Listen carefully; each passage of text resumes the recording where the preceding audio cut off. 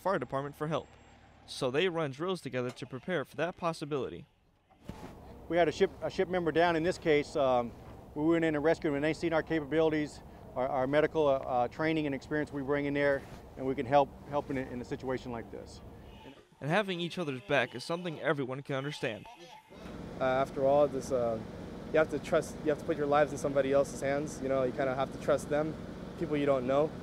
So it's definitely you have to learn how to be better of a team player. Despite the language barriers, the sailors and firefighters who take part in these drills know that